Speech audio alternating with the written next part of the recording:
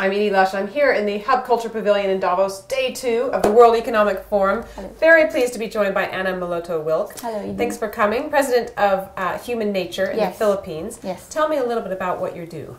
Human Nature is a social enterprise that's focused on locally sourced and 100% locally made personal care products. So we work with farms and we promote organic farming and high-value agriculture products for our people. And we also work with the urban poor.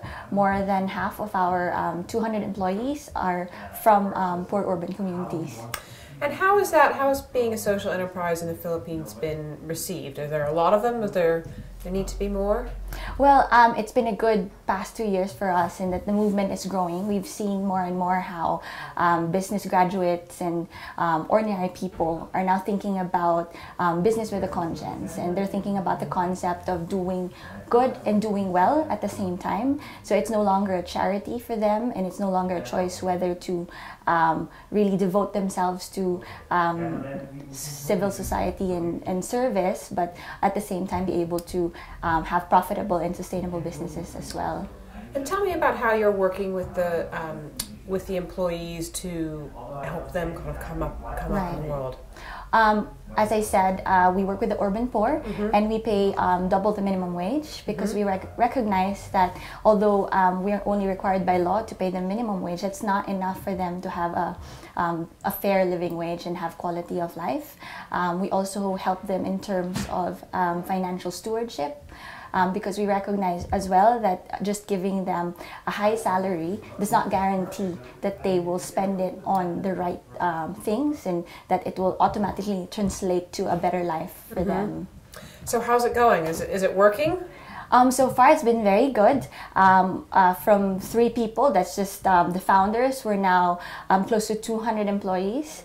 We are now all over the Philippines, and we've opened offices in Singapore, Malaysia, in the States, and we're now looking at the Middle East as well in terms of distribution. We have over 100 products, and we've also started distributing in more traditional retail outlets like supermarkets and pharmacies.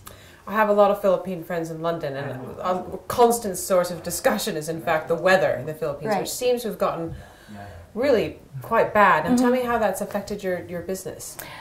We have seen massive changes in the past 2 or 3 years, and especially in areas that were not touched by typhoons before, we are now seeing a lot of massive flooding. And it's just been very difficult and challenging to really predict how this will affect the livelihood of the farmers, and it's really a cause of concern, not just for the environmental community, but it should be a cause for concern for the business community as well. And that's why one of our foundations is being pro-environment, and we try to make our impact on the environment as low as possible. We use biodegradable raw materials, recyclable packaging, and very minimal packaging as possible.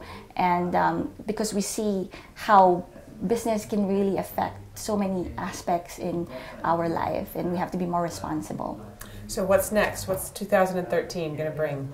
Well, hopefully to bring more awareness for our brand and get to open up more partner farms and get them to convert into organic farming, and be able to also expand our market and distribution to outside of the Philippines, and just basically also looking at the quality of life of the people that we're affecting, that we're continuously improving and not going back to where they were before.